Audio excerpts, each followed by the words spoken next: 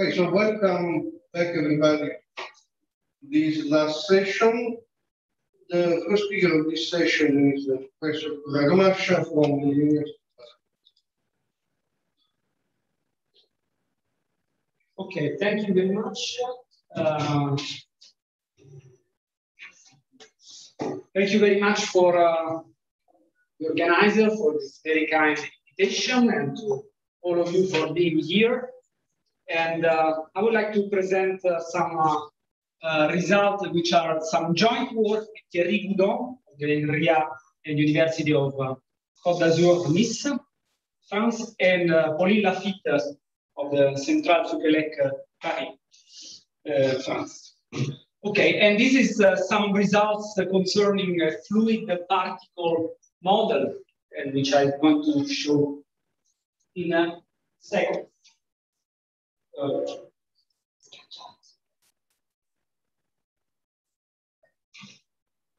Okay, now it will arrive, I think. Yes. Okay. So this is the outline of the talk. So it's divided more or less in two parts. The first part is that it's a part in which I would like to present some possible model for this kind of mixture, so-called particle-laden flow. And these are inside this kind of modeling. I will give more details. There are two kinds of different models. One is this is called with Burgers, and the other one with Euler, because they have somewhat, they give rise to different type of models. This we'll see the details in a minute. After that, I'm going to discuss something about which are the kind of regularizing term that we are going to obtain for this kind of model, obtaining essentially this adding the diffusive term. And to conclude the first part, there is a discussion with the fact that both models, so the Burgers-Fokker-Planck model and the Euler-Fokker-Planck model, possess some entropy, which gives rise to some stable, essentially, models. Then in the second part, I will concentrate on shock profiles. So there is a very brief part in which I will discuss, I will recall what a shock profile is. It is very standard fact. And there is a less standard, but it's classical criterion for having an entropic profile, which is called the Lewis entropy criterion. And then there are these two kind of profiles. So the profile is the small amplitude limit, and the one is the large amplitude. And to conclude, I will give a bit of details, if I will have time, about the case in which the temperature which appears in the model is zero or it is small. So let me start with the first part, that is the modeling part. So which I'm going to present this two type of representative description.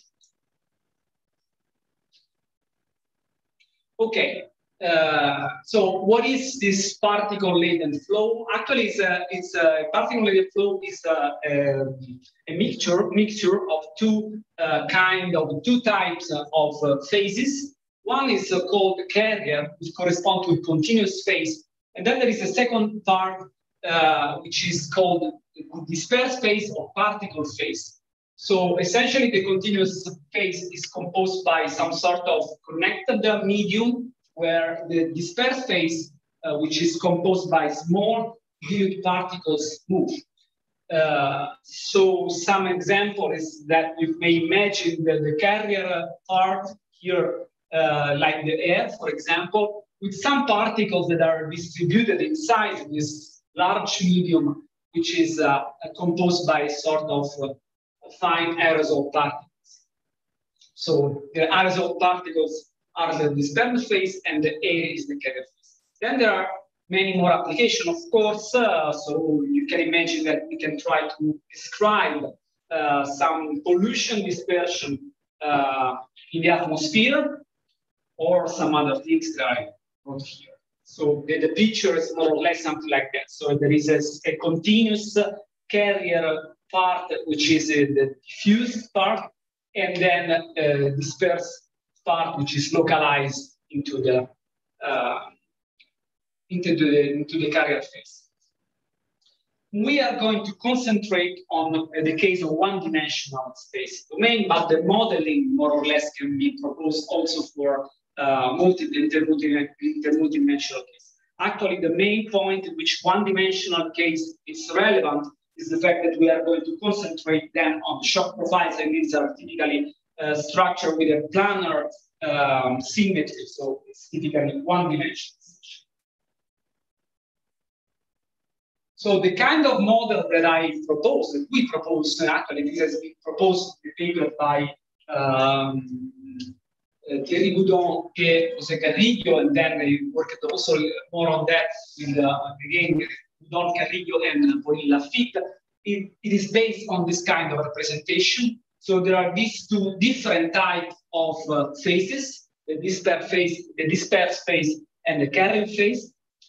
The part of the dispersed phase is described actually at some sort of mesoscopic scale with the kinetic equation. So there is a part, the kinetic part, the particle distribution is described by this function f epsilon, which simply transport with speed v. And then there is a coupling term here, Lu f epsilon.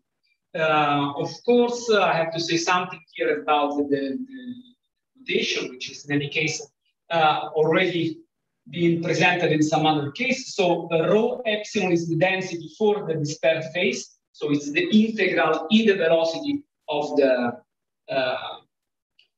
particle distribution. And the first momentum is denoted here by with the capital J epsilon. This is the first momentum. So here there is, on the left-hand side, there is a part that is just a pure transport term in the equation. And then there is a coupling term that appears here in this term.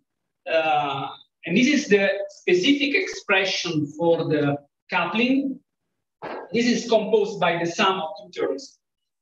Let's discuss before the second part. This is more or less an attempt of inserting in the model some sort of small fluctuation into the model. Actually, smallness depends really on the parameter theta. So then we are going to observe, to concentrate, to focus on the case where theta is small, so that where the fluctuations are negligible. But here, in principle, it could be also thought as a large parameter.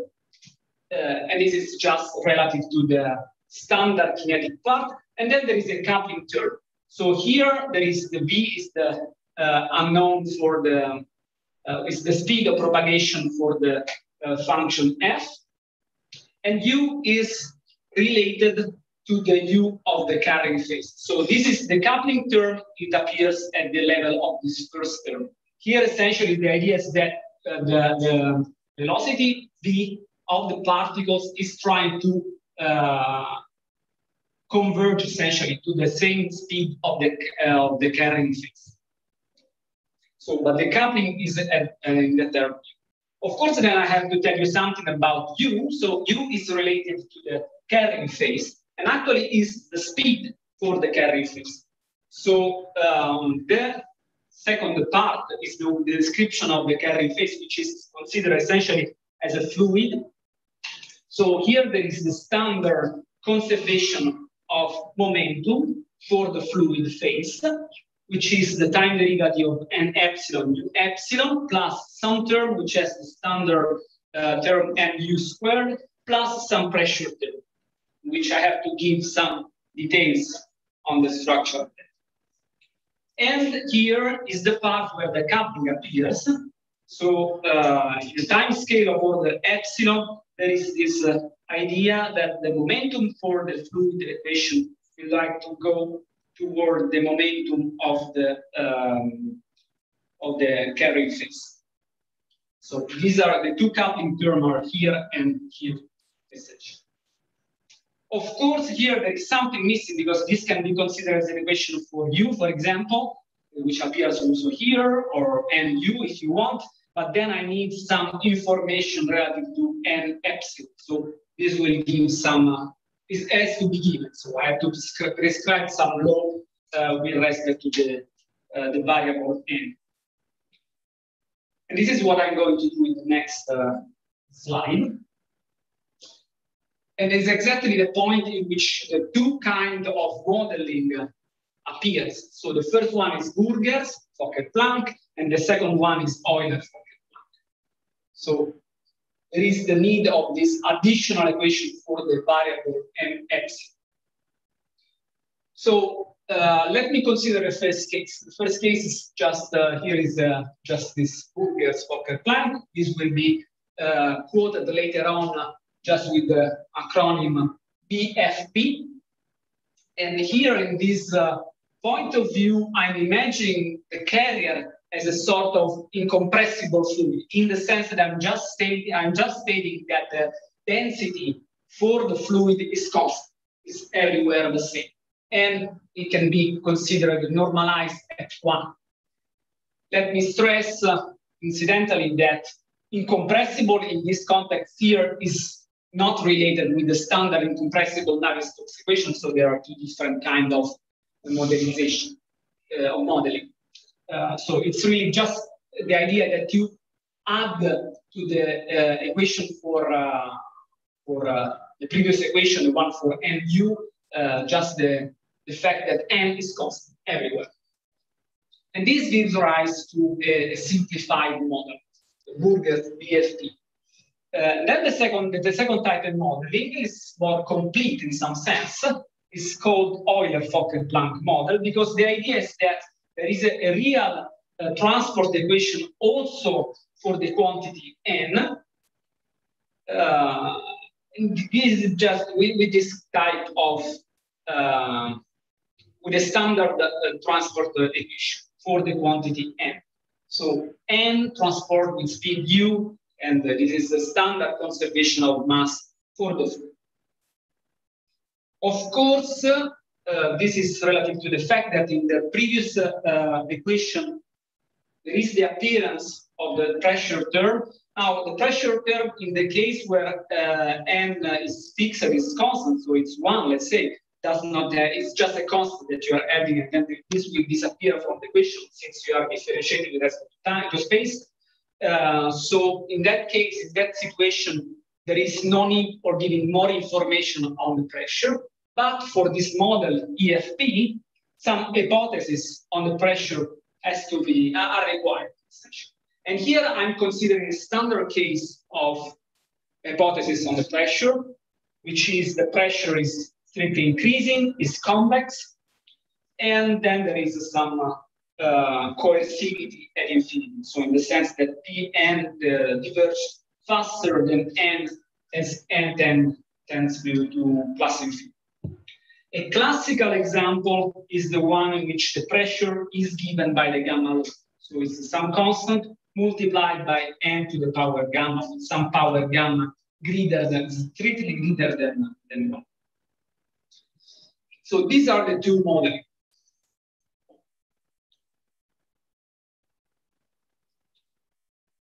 Maybe I can say something direct here. So essentially, I want to propose, we'll be back in a second. In any case, I want to just analyze these two kinds of models and try to consider some approximation, some sort of hydrodynamical limit of these two models. And then I would like to compare the two and try to see which properties is satisfied on one and which one is satisfied by the other, and try to compare to essentially try to establish or propose which one of the two is more better suited best to idea of modeling this kind of. Okay, so let me say some words about the flowing regime. So the idea is that I want to study this singular limit epsilon that tends to 0, with the idea that epsilon is the mean free path, and so the idea that epsilon goes to 0 corresponds to the fact that the size, the distance of the particles,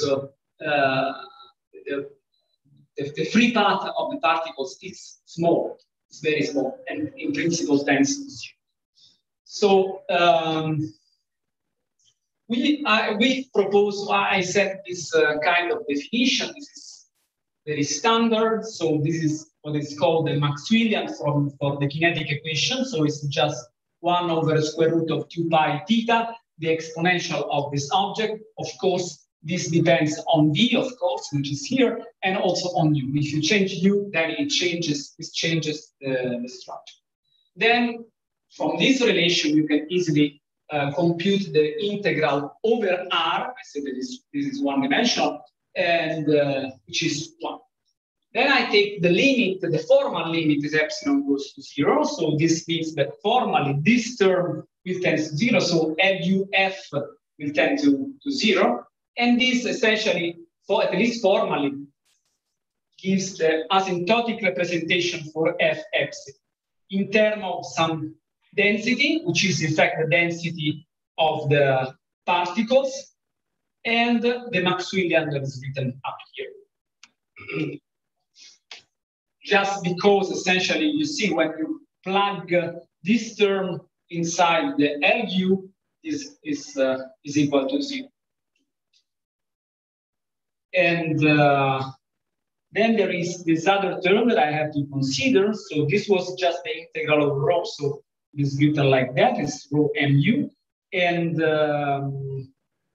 no, it was rho. There is an integral of f epsilon, but this is the formal limit of f epsilon. And then with this assumption, with this relation here, then one can see that the limit as epsilon goes to 0 of the g epsilon of the flux is in fact the flux for the limiting equation.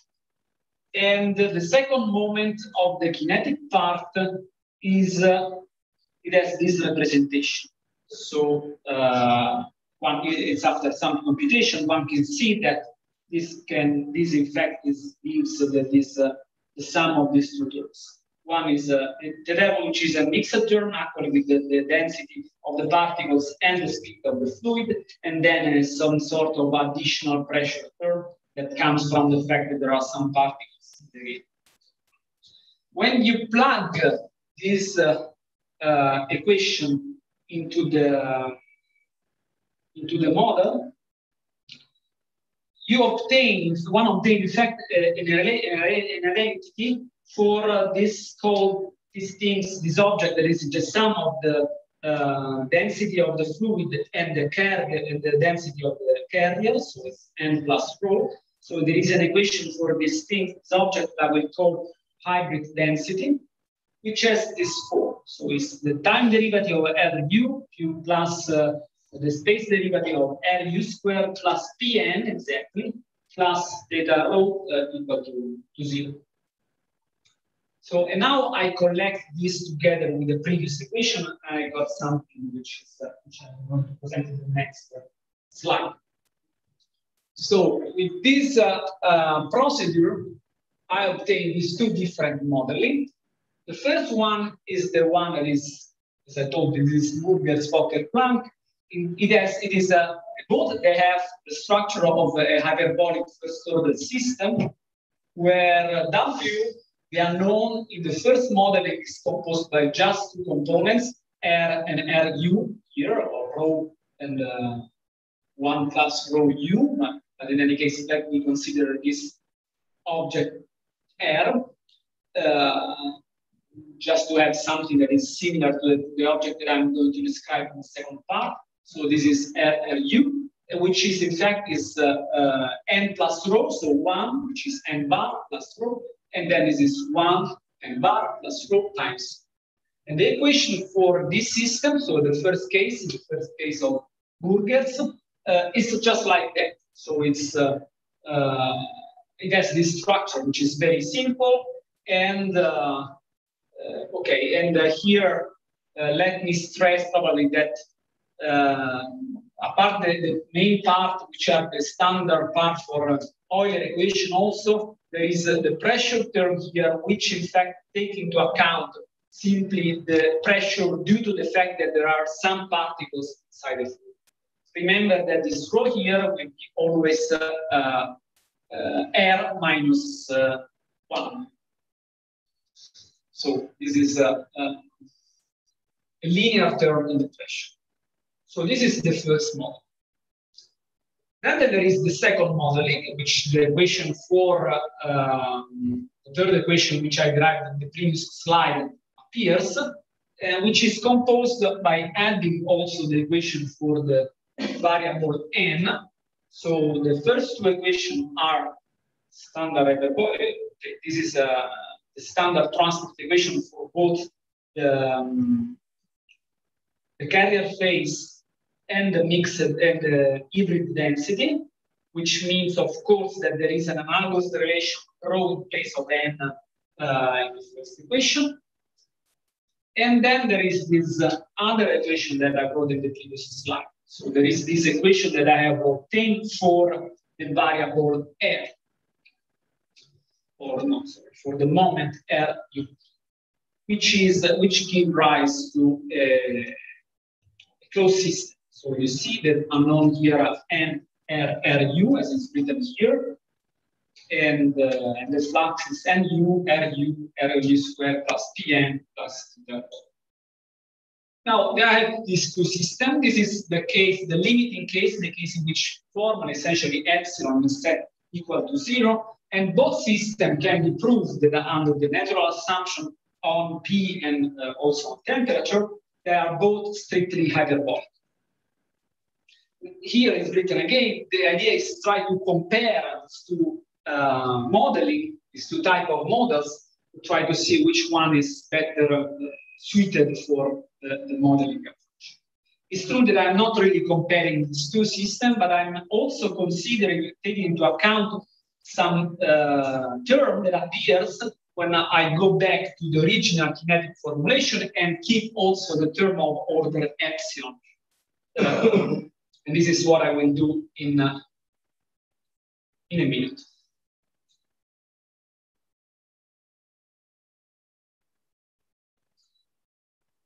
So the idea is that I want to try to understand what's going to happen for positive epsilon, but small.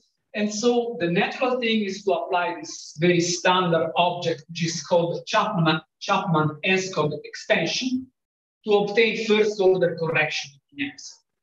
So there are some computation that has to be employed, and here there are no details for your convenience, and which essentially implies that I consider f start from this point, this assumption. I take f epsilon as essentially the limiting term rho mu plus some perturbation.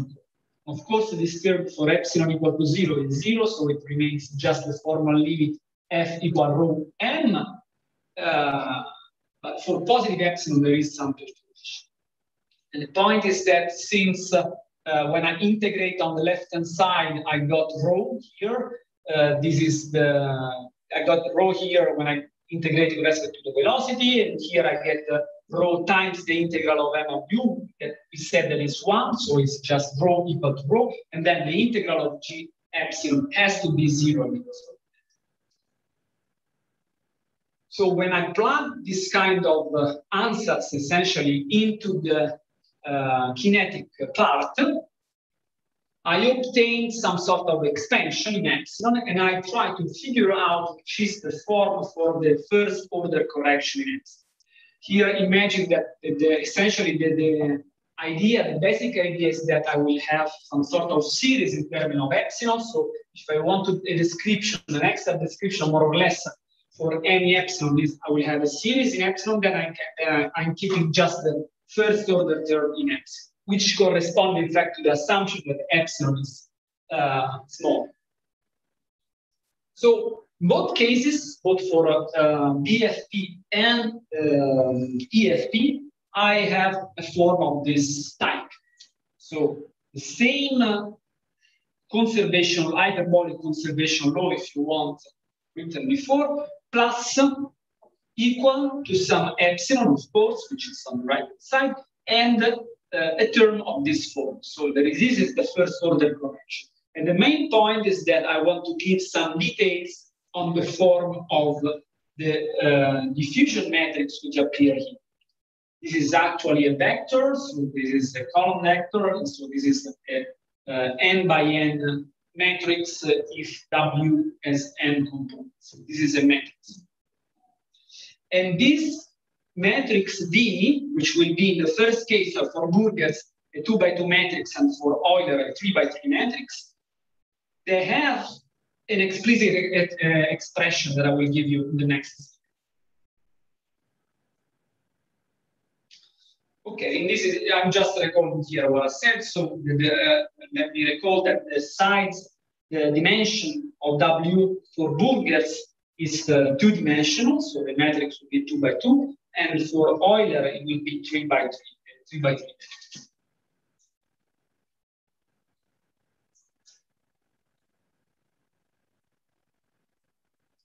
So these are the expressions that I promised. So let me set alpha, which is m squared over r squared. So let me recall that n is the density of the carrier phase, and this is the total, then the hybrid density, what I call that. Then here there is a term connected with the pressure, so np prime times rho times the density of particles divided by r squared. And gamma is rho over r. Actually, this gamma is not to be confused with the gamma of the gamma rho. Two different objects. So, for example, when I consider the case, the incompressible case, what I call the incompressible case, this expression simplifies because n is equal to 1. So, alpha is equal to 1 over r squared, simply. Then here there is a p prime. So, since pn is constant, then this becomes essentially 0, and then this is exactly the same, it's rho over r. And these are the two forms for the viscosity, the correction, which arise from some some computation essentially. These are the expressions. So the first term, in the case of Burgers, I have a 2x2 matrix. There is here alpha, which is n squared over r squared. Actually, this is for Burgers, so it's 1 over r squared, but it's the same. Gamma, which is rho over r squared, plus the other term, which is always. And okay, incidentally, let me also say that this sum will be proved to be a parabolic system, essentially.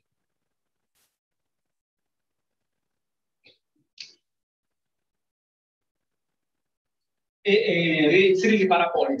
The diffusion is present in both the first and second equation, so it's a full parabolic system. In the second case, in fact, I have something different. So the matrix D, that's more probably precise description maybe. So here there is a block decomposition, because you see the second line, it's the one relative to the variable r. It stays with 0 on the right-hand side. So this is all of them are, while the first and the third, they have non-zero. They have non-zero values. So this means that the system is not parabolic, but it's hyperbolic parabolic. And there is this nice standard block decomposition for the diffusion matrix. And again, the symbols are exactly the same that I used here. So alpha and beta are written over there. So you can recover which are the specific expression.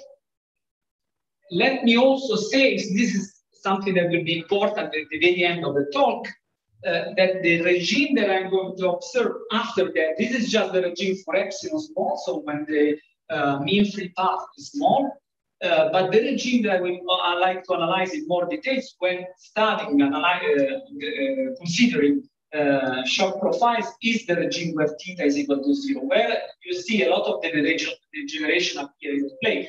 Because here you have this second equation, in which the diffusion is 0. Most of it is 0 here, but it's not a big problem. Here also the composition is different, because these two terms will be 0. This also will be 0, so you will have just some viscosity in the first term, and this two block is different. It's definitely a different regime, the one in which you formally set theta equal to 0. But this is something that I would like to observe more details. after. Okay, this is the first observation, which is the following. The first the two models, they have an important difference as far as I see it, with respect to the Galilean transformation. So assume that I just start moving with some speed, 0, and I try to see how the equation changes.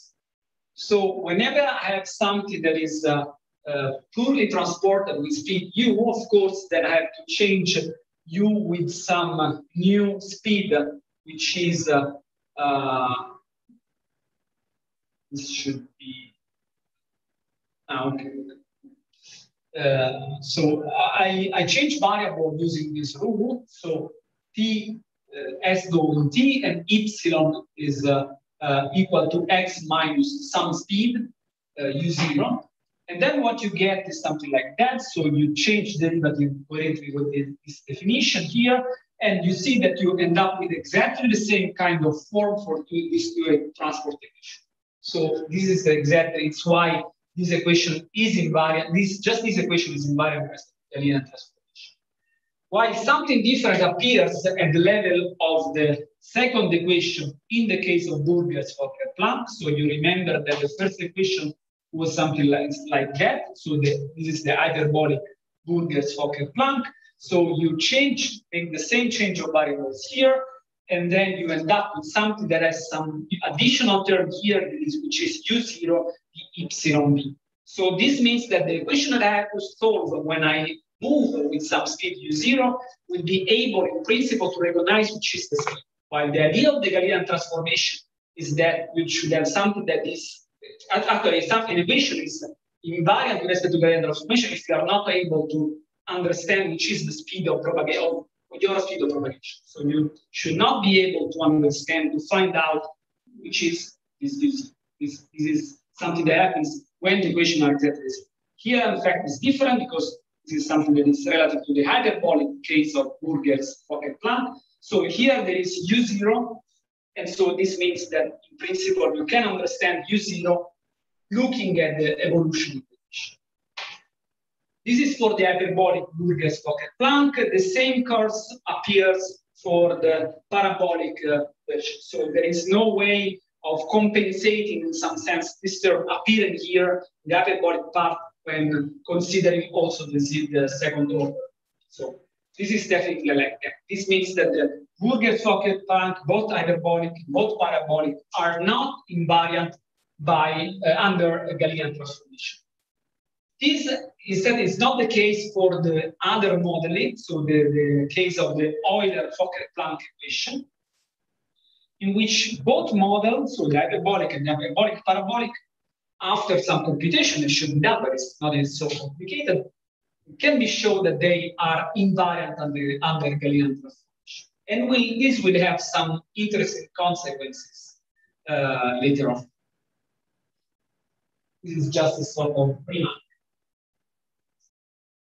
Now, what about the entropy for the systems?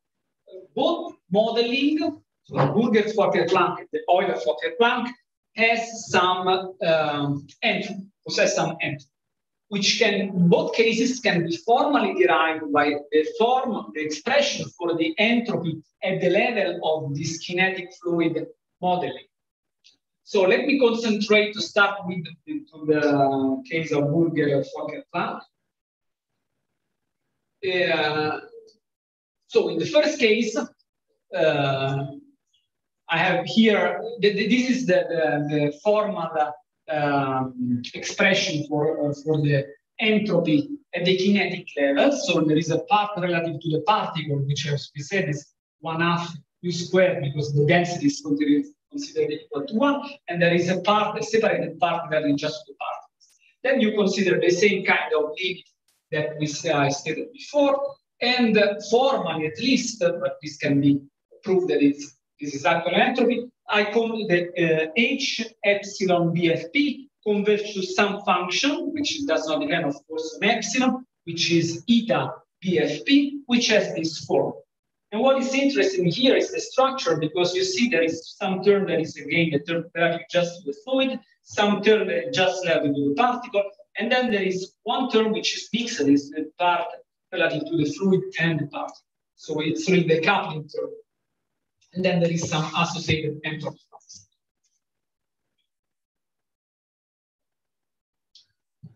Okay, this is just computation. So when I have an entropy, this can be the second order derivative of the entropy, which is in this case a metric, a 2x2 matrix, is usually it is proved in general. This is a symmetrizer for the system. So this is a symmetric matrix, which is actually the entropy is can also be proved that in the second order derivative there is a convex function. So, and this is a symmetrizer for the system. Here there are just some computation. I guess these are the computations that show that the matrix d squared eta d is positive definite, because the trace is positive and the determinant is also positive. As soon as theta is positive, and also these other coefficients, but all of them, we are in a regime in which these are positive. Again, you see when theta goes to 0, so this degenerates. So this the final moral is that d squared eta d is positive definite, and so the system is parabolic. Then there is a second part, which is essentially in the same spirit, so it's for the Euler equation. So there is some minor modification taking into account the fact that there is a dependence from n. And again, you obtain a second term, which is a bit more complicated, but with a similar decomposition, with an intermediate term here, which is, in fact, the interaction of the two parts, of the carrier phase, the disperse phase, and this. And this is an entropy. This is the Hessian of the entropy, eta. Of course, it's a 3x3 matrix, and the final result is something like that. So when you compute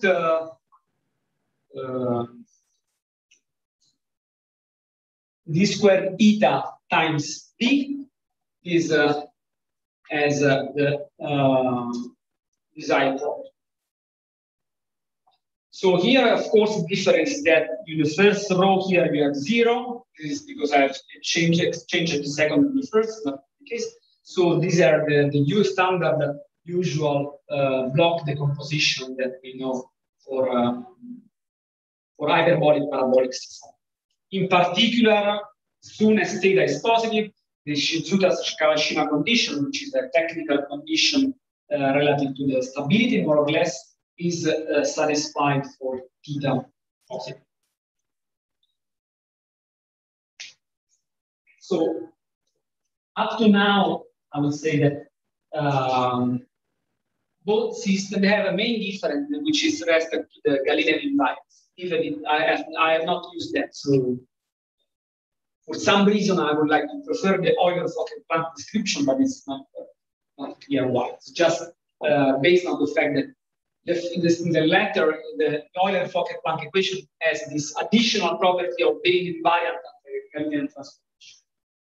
Now, in the short time, with the 5 minutes, I would like to tell you something about the traveling profiles. So what are shock profiles? These are some special solution with the form of a traveling wave and satisfying some asymptotic conditions. So you may also imagine that it's just simply a smoothed version as soon as the W is smooth, connecting two different states, which are called here W star and W zero. This is the equation that I obtain when I plug into the system this kind of ansatz. So of course there is a parameter that is unknown, which is the speed, and then essentially these are as the same meaning that I had before. This is exactly the point in which, considering a model which is Galilean invariance like EFP is different with respect to the other case, because I can decide to move with speed c and I have the same equation. So this means that for the second model I can delay essentially this term. While in the other case, if I change speed, this will change, this will affect the so this is the point in which the situation. Yeah. Now, maybe if I have just 5 minutes, I can skip this part. Maybe this can be considered just to recall some definitions. So, see, we said that it is the speed of propagation. This is the symbol that I use for the jump from the asymptotic state, so W minus W star. And so, and there are essentially in our situation two kinds of regimes: small jumps and large jumps.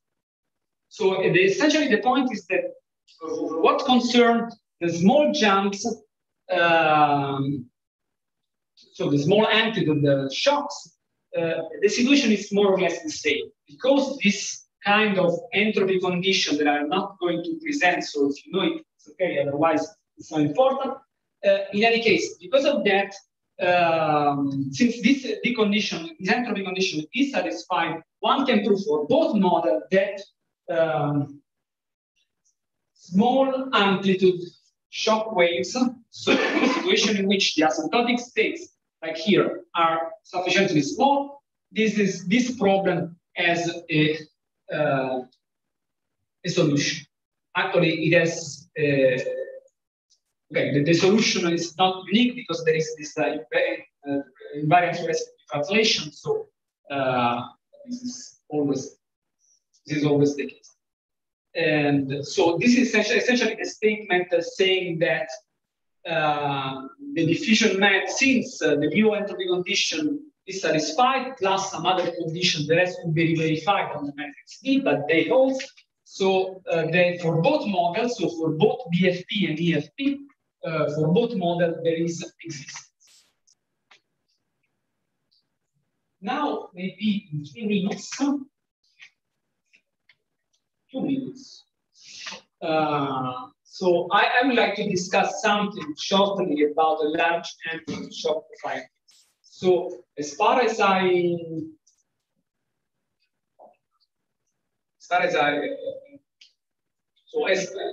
since now I have told you essentially that I have some modeling, different type of models, and they both have small amplitude shock profiles, more or less. Now I want to explore what is the case with respect to large amplitude shock profiles. And I'm going to concentrate on EFP model, essentially because I know that it is egalitarian invariance, so I can assume without loss of generality that C is equal to 0. So I'm considering this kind of model, and as far as I know, when I consider large amplitude shock profiles, there are no general results. So I have to understand in details the specific model that I'm considering. While locally, I can imagine that I may have some sort of abstract function analysis theorem that can tell me if a solution of this system exists or not. But here I have to work directly on the specific form of F and D and try to work on it. And so, and this is the type of equation that I'm considering. So this is just the translation for the case with the viscosity D of this function W. And this is the system that I get. Now, the interesting point is that when theta goes to 0, let me give a bit more details. What's going to happen to this system when theta tends to 0? Let's see, imagine that, in fact, I am putting here all the theta in an explicit way. So all theta are explicit. And so what's going to happen in the regime theta equal to 0? Well, then this second equation, which has some nice term here, minus theta gamma W star over R, this term is a singular limit. So when theta goes to 0 tends to some sort of algebraic relation. So the formal limit of this system here is actually a coupling between a differential equation, a single differential equation, which appears from the multiplication of beta times dm dy, together with an algebraic relation.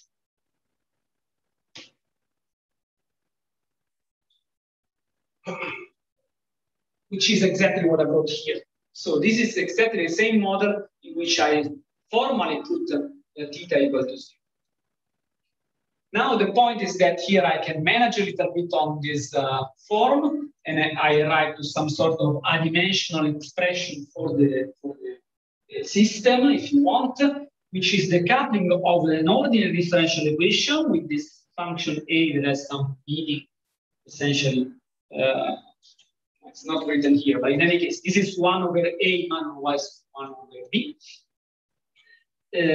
So a first order equation together with the constraint. Now, this is just for the last slide I'm going to present. For this kind of structure, in the limiting case theta equal to 0, it is possible to prove that the system that I wrote before possesses some large amplitude profiles. So there exist traveling wave solutions, smooth profiles, with given asymptotic states. So here you see there is the asymptotic state with the star, and then there is the other asymptotic state before it was without the star. But for any value of the pressure, essentially, this is relative essentially to the pressure, then I can prove that it's possible to show that there exist traveling profiles.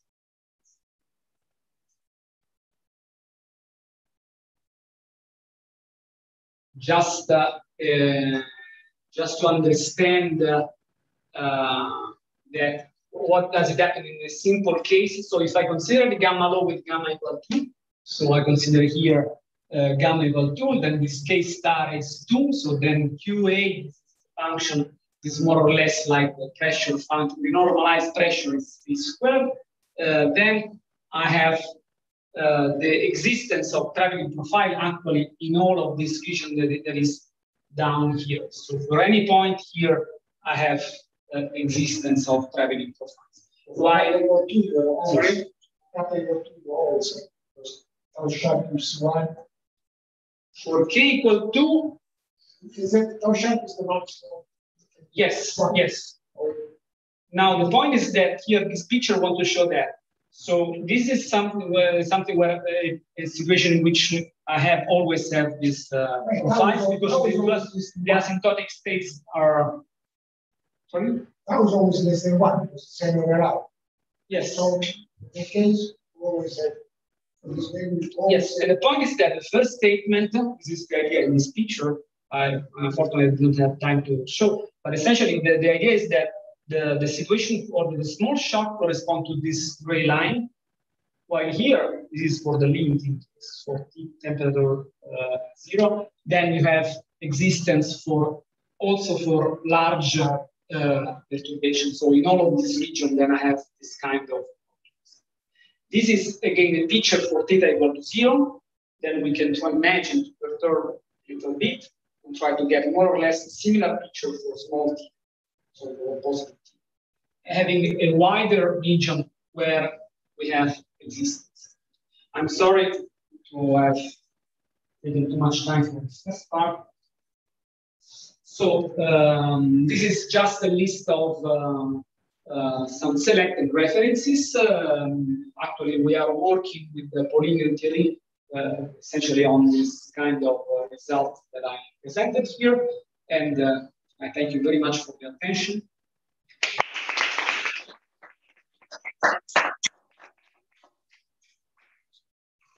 Questions? In the audience, please. Not in the audience. Okay. I was hoping that someone else. It's interesting. I was wondering whether it would be interesting to consider a different case like the 0 or small value of theta, but epsilon finite. So still remaining the kinetic level. Is there any interest in remaining at the kinetic level at a small or 0 value of theta? This is a very good question. So the point is that when you want to try to work, to try to understand the Actually, this is in some sense part of the project. So one of the starting idea was something like that. So trying to keep the kinetic description for the particle for the dispersed phase and try to understand what is the structure also for shock profiles at the level of this kinetic fluid description. Actually, the point is that also at the level of just the kinetic part, the existence results are very limited, rather complicated. So the point is that there are some results just for the kinetic part, which are due, for example, to Cuesta, Schmeisser, and some other I cannot remember, and also some other paper by I cannot remember the name, but I will say later on. So the point is that for goals and some collaborator, and the description is much more complicated. So you have some existence result, for example, in the regime of small shocks. So this is in principle, it could be reachable, but with a much more complicated structure. So what is it possible? And actually, we have some sort of partial answer because we know that as soon as we keep the first order term in epsilon, then we have this kind of existence. So we may imagine to proceed with this expansion, try to truncate some orders, and try to see if the same kind of results are possible. And now there are these results by Tego of the 84, 80 something, 84. It has some nice description for what's going to happen when you keep even also higher order term in the expansion frames. So it's not limited to the second order like here, but it can go through as far as you want. So this is a possibility. There are two possibilities, but it's definitely an interesting point, and you're welcome. More questions?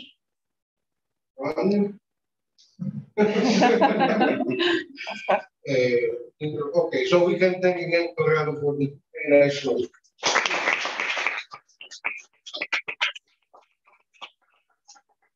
And we resume in 5 minutes.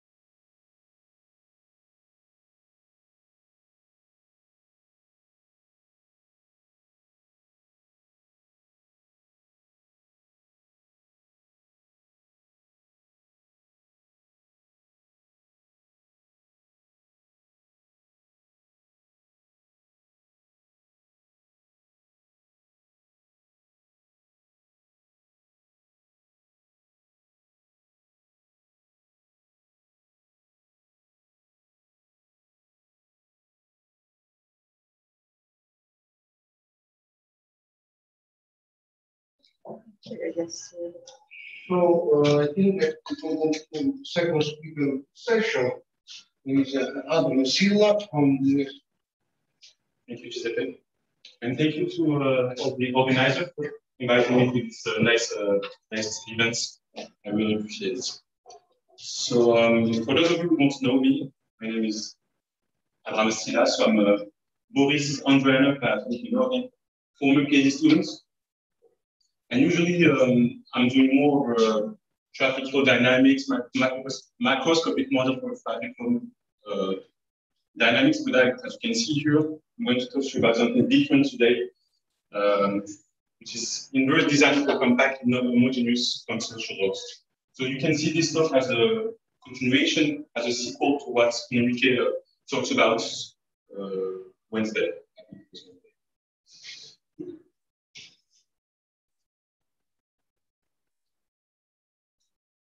Sorry, I forgot to mention this is of course a joint work with Ronaldo here and Vincent Perolaz, who was my second advisor in my PhD.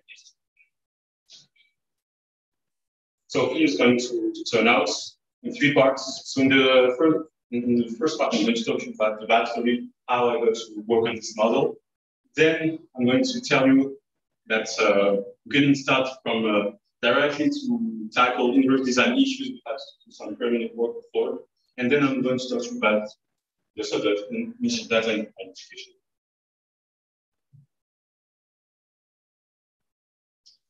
So let's start with the backstory. So it was, I believe, halfway to my PhD when Vincent Perolaz came to me and showed me this model. I mean, this model and these questions.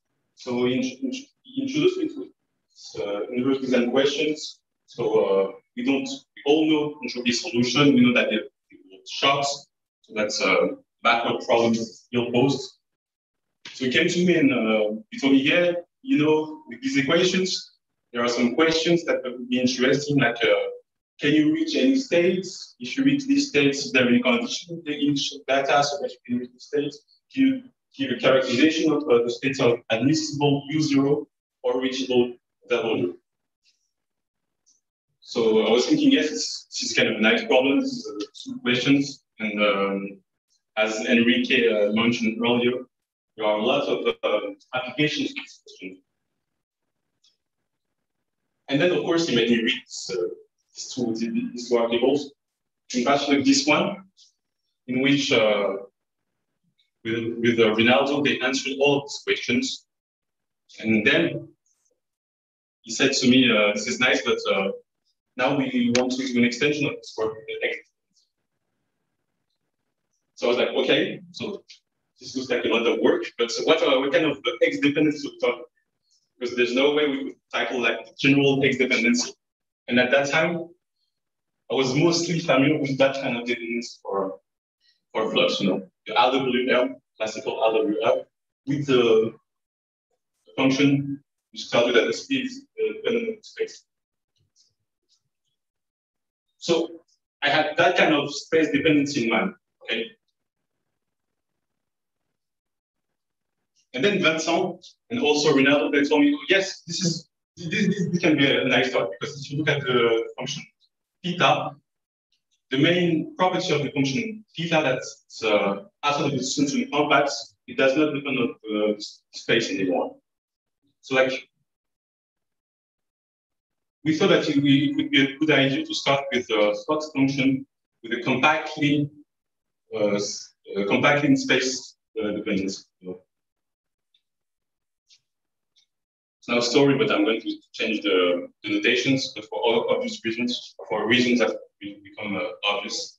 So now I'm calling H the flux, and I'm putting this X dependency here. And this is the framework with which we work. So you see the X dependency here, compactly X dependency here.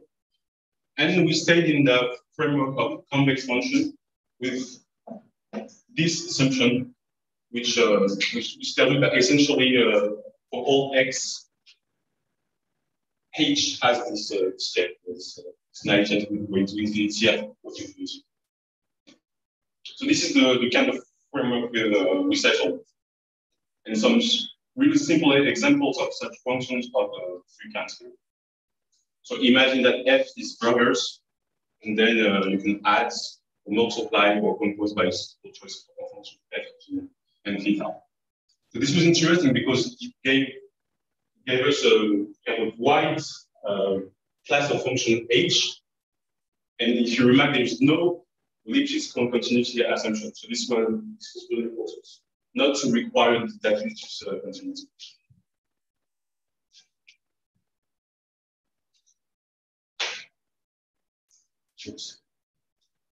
So then, with this framework, the aim was, as I told you before, to answer the inverse design question. So, given and final states, can you reach it? Can you describe the initial data that travel you to these states? And can you characterize the states that are reachable? But the problem was that we could not start here directly with this question because there were a lot of questions, like simple questions, like in some well-posited equation. Is this equation well-posited with this set of assumptions? This was not so clear.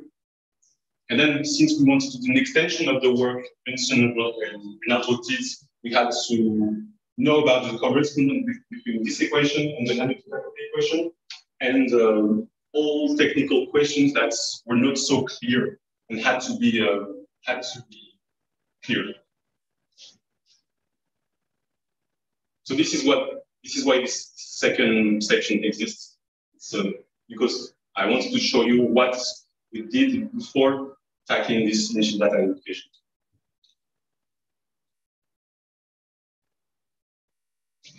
Okay. So firstly, I wanted to show you this this query bounds. So it's not so much the results which I wanted to show you, but really the tools that we used.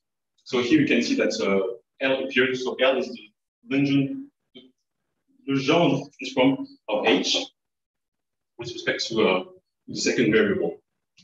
So this is a nice estimate. I find really simple. And the tool that we use were these one, especially the notion of generalized characteristics of that variables. So essentially, I'm not going to go into the details of what are the generalized characteristics, but essentially it's a way of, even in the context of entropy solution, which are discontinuous, you can allow yourself to use ODE to solve the P, essentially. And since you can use ODE, you have the function H, which is functions following the characteristics. So once you see this estimate, this nice estimate, you see that each is some way you can bound H, you can bound Q. So this is really the importance of that estimate.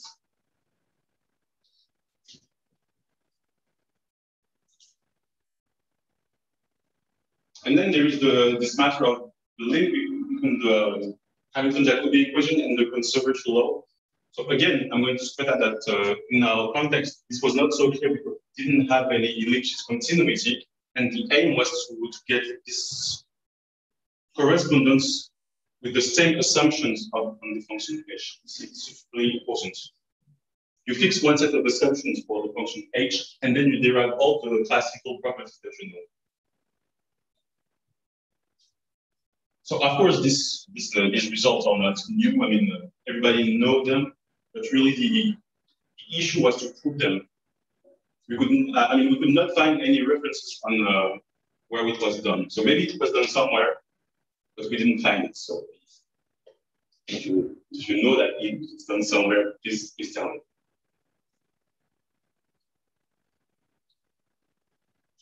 So really, I'm going to get your attention on this side of the slide, in Green's estimator, to get region bounds for the solution to the Hamilton-Jacobi equation with this first term. So this was really the center of the group. Once you get that, everything falls nicely, but you have to get that. And this was not so easy to get. Because once you get that, you get uniformly, compact uniformly conversions for these frequencies. So it's okay. And once you have that, since you have the correspondence in the two smooth solutions, you get that, and then you can apply a standard compactness argument faster than it.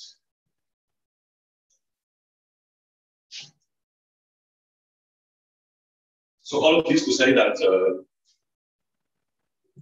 even in our framework with X dependency, the correspondence with these two equations still holds, but there is a lot of homework to do that.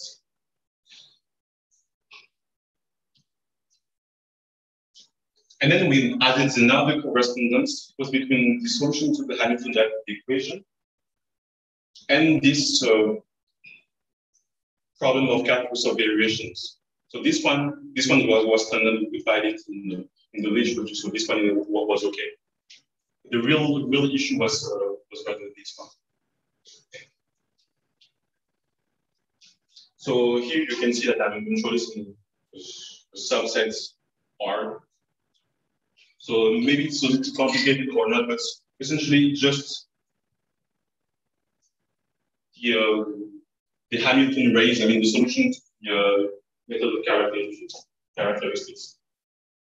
This is what R stands for.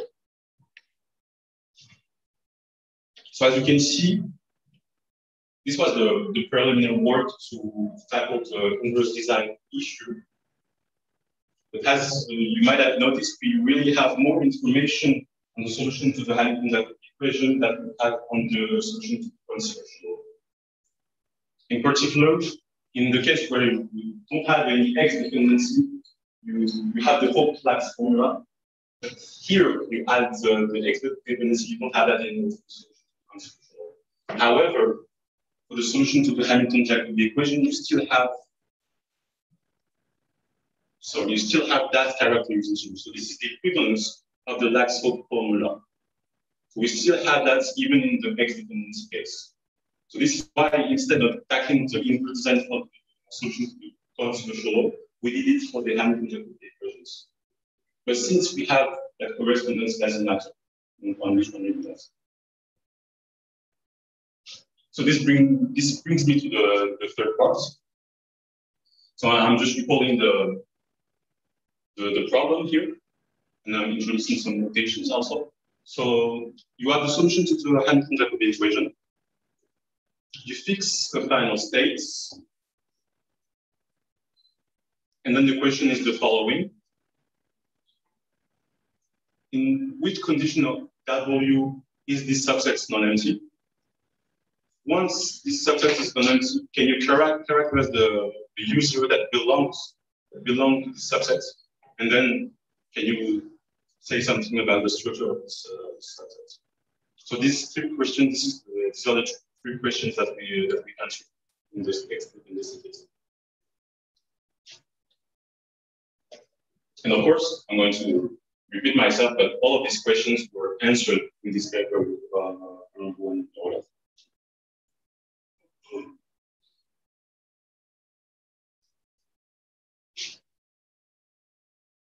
Okay, so first, for the first question, given the final state W, we want to know in what conditions of W can you ensure that this subset is non-empty. So the subset is the subset of initial data that bring you to W at empty. Okay. So to do that, we started from this expression. So this is the solution to the Hamilton-Jacobi equation given by this calculus of variations expression. In the thing is, if you have W here, what would be U0? Actually, this was the question. So we simply kind of inverse this relation and introduce this U0 star. This is really coming from here.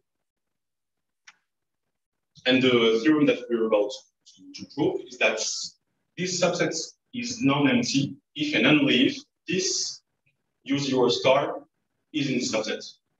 So this function here is really important in the sense that you just have to check that if this initial data brings you to the final set that we introduced earlier. So this is what was written behind this theorem.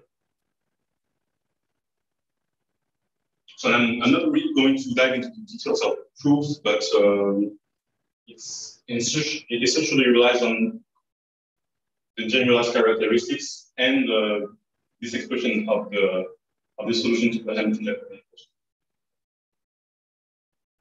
So this was really nice because this is an answer to the first question. And then more complicated. Once you know that this subset is non-empty, can you give characterization of the data that belong to this subset? And again, we were able to keep the following problem with the following theorem.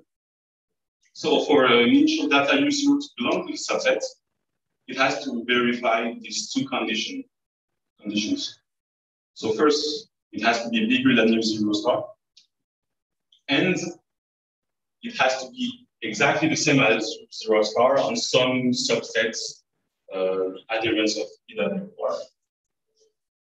So the function PW here is giving you the value of the characteristics starting from x equal to 0 at time 0. So this is what we do. So you start from x, you do the characteristics, and PW here, and PW is the value of the characteristics at t equal to 0. So this was the last characterization of the belonging or not of our given function U0. And then finally, the result on the structure of this subset, it's a convex cone and it has an intersection with 0 star. So for those of you who know about similar design, these three results are the same as the one in the X dependence group. So when there is no X dependence, you have these three results about the characterization of these subsets, of the belonging of the subset and the structure of the subset. So this was satisfying in terms that we recovered the same result in the no space dependence. But however, I'm not going to tell you that in the X dependency everything is smooth and happens really nicely. For example, consider this Hamiltonian. So you see I'm taking burgers and I'm just adding a g of x with g of this jet. So you see g doesn't depend on x outside the certain complex, and it gives you this Hamiltonian. And I'd like to show you what's happening to this initial data, this Hamiltonian, as time passes.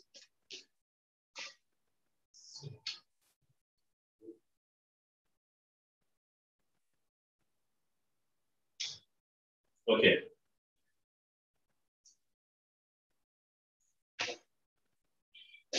Okay, so nothing's happening. Okay. So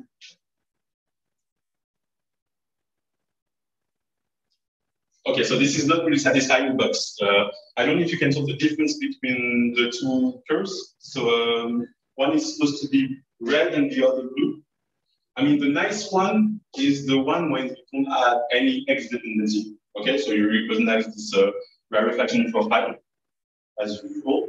And the other one, it was supposed to show you what's happening in the X dependency.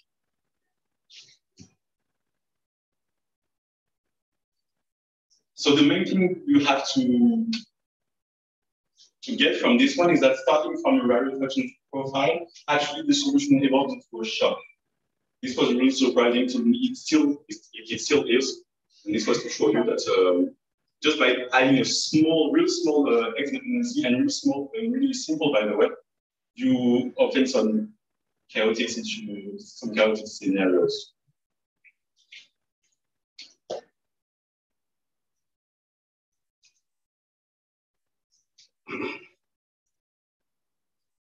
Okay, so it's important. So sorry about that.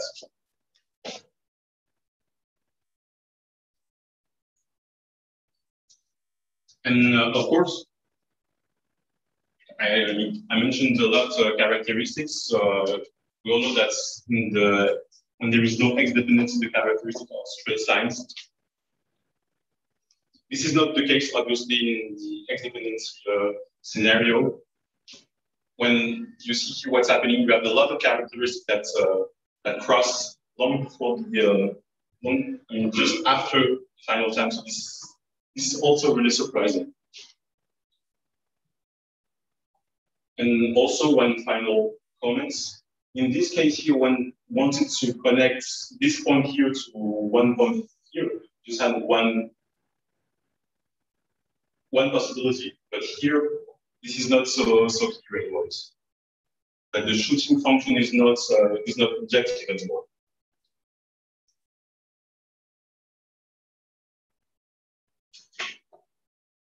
Okay, so what's to recall from this talk? So first, in a certain class of compactly space-dependent and convex Hamiltonian, we're able to recover some classical results on well-posedness and the correspondence between these two equations. And we're also able to give an extension of the results of Colombo and Corollas in the case of no space dependency regarding the inverse descent question. So now for possible extensions, there is hope for the multi-D Hamilton-Jacobi equations because in this case you still have the expression of the solution with the calculus of variation formula. So you still have that, and this was the key in the proof of all the inverse descent computation that we did. However, well, for the multi-D controversial, we don't have anymore the correspondence, and it's not so clear if we have access to general characteristics and that kind of thing. And finally, so the assumption that on the space dependency was kind of strong to ask for the derivative to be null outside a certain compact. So maybe we could do something by adding certain limits as x goes to infinity. And we could realize the convexity assumption. And the importance is that h grows sufficiently fast. So we would want an equivalent to this estimate without the convexity. Okay, so that's brings me to the end of the talk.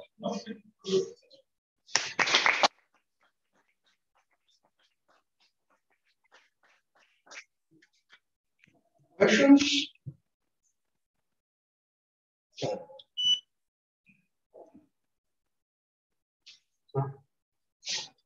Thank you very much for the talk. I was coming back to this last point here in this slide, the relaxing of convexity assumption. Can you say something more about this case? Because this is, I mean, just characteristics as a tool works very well when you have some convex flux. When you have some non-convex flux, for example, the Butler-Leonard function, still you can extend the method of generalized characteristics, but with some, there are some problems because some characteristic may exit from shock, something like that. But remember, I know that there is some sort of extension. So I wonder which is the situation for in the case of Butler-Leonard, for example, because it's just single points in which you change the convexity, and it's not clear to me if this final relaxation that you are requiring there. So this h x u's greater than blah blah blah. Yeah. Is this satisfied? Do you think for Butler-Leonard? It's not clear. I cannot remember actually what it is. It's something before. I don't know. Something more about the point of convex. Also, maybe one more question is: yes. What about the result without the x dependence? Is there any result for non-convex fluxes or they really are based on the fact that you have a convex flux? Okay. So for your first question, you're right. The convexity is absolutely essential to deal with generalized characteristics. And it was shocking to me how the convexity and the generalized characteristic were a real tool to get bounds, get things bound. And so my point is that if you remove the complexity, there is some hope yet to get an infinity bound, but I'm pretty sure that we won't use general characteristics. I know that Vincent Perrola started to do some computations without the complexity, and he seems to have what looks like proof to prove that you still have some kind of bounds, but without general characteristics. And then for your second question, to my knowledge, I don't think that's for a real convex, non-convex, but without space dependency that you have a clear restriction on that. And I'm pretty sure that there are some counter examples out there that prove you, for example, that the subset is not convex, for instance. So I don't think that, I'm mistaken, but I'm pretty sure that you don't have such results yet. More questions? Just a little remark. I fully confirm all what you said. Only one addition that thanks to his efforts and Perrola's efforts, it seems we are able to avoid complexity, but we need some sort of, as we said, coercitivity, the method being completely different. But for example, the boundary level I don't remember the exact boundary level. There's just one simple point which the facts we don't care about how many people are present. We all see. So it's a problem in the behavior of each. Yeah, you want that H which means more or less like provides the bound similar to that as are provided by a norm. Okay. For large values. This is the but we don't use that. More questions or comments? Online. Okay, so we can thank Abraham for the next one.